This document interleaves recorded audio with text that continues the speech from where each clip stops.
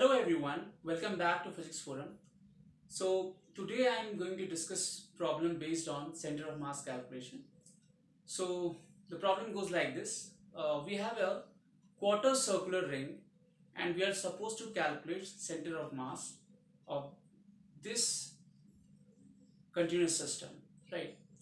So the first thing we are supposed to do, we have to first define our coordinate system, right? So let's pick our axis like this.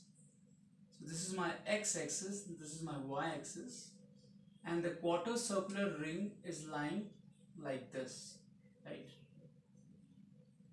Now, first we try to find out where exactly center of mass might be lying, right? And for that, we need to understand the symmetry. So what is that? So let's say, had it been a complete circular figure, the center of mass of this particular system would have been lying over here at its geometrical center, right? Now if I remove half of the part from here, we can expect center of mass to be shifting along this direction, right? Now again, if I remove this part also, we can expect center of mass to be shifting in x direction. So we can expect center of mass to be lying somewhere here, right? And as it's a symmetrical case, so whatever the location of center of mass along x-axis, the same location will be along y-axis as well, right? So we are supposed to calculate center of mass along a particular axis, either along x-axis or along y-axis. We have the same method. So using that, now how to approach over the problem, right?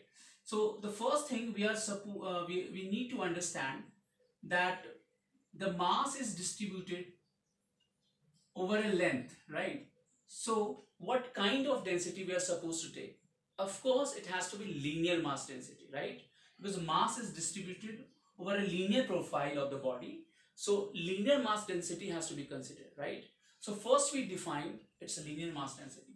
So that would be m is entire mass of the ring divided by 2 pi r, which is the entire circumference of this circle, and divided by 4 because it's a quarter circle. So this would be divided by 4. So this comes to be 2m by pi r, right?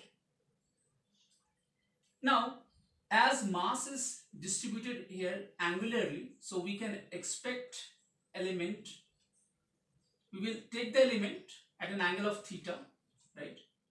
And this element, this differential element, right? Let's say the length of this one is dl, and this will subtend an angle of d theta over here, right?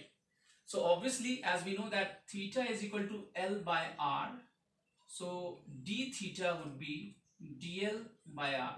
So dl comes to be r d theta, right? Now what will be the mass of this differential element, that is dm?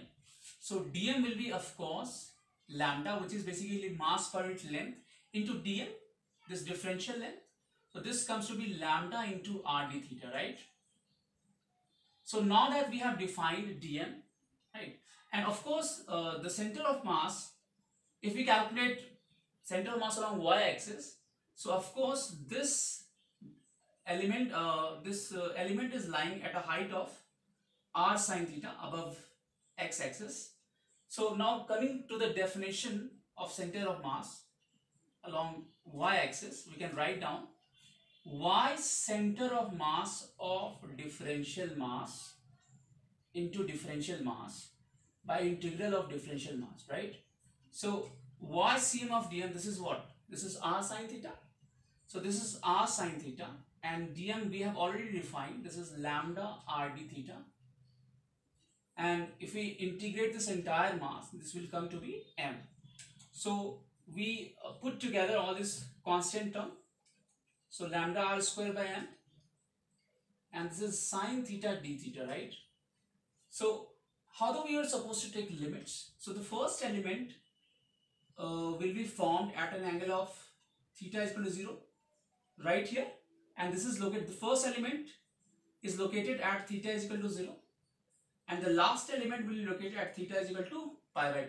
So we can integrate it between 0 to pi by 2, right? Now this is lambda r square by m, and this is minus cos theta 0 to pi by 2, right?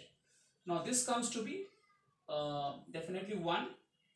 Now putting the value of lambda over here, so 2m by pi r into r square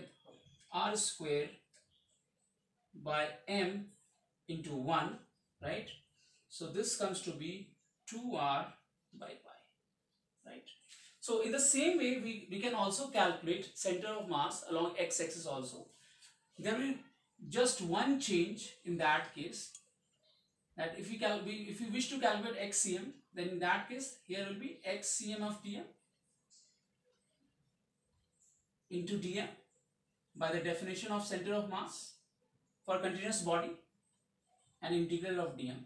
Here xcm would be how much? This would be r cos theta, right? X coordinate of this differential element. So this comes to be r cos theta, and again dm is lambda r d theta and divided by total mass, again lambda r square by m and cos theta d theta, and if we integrate it again we'll get the same result, 2r by.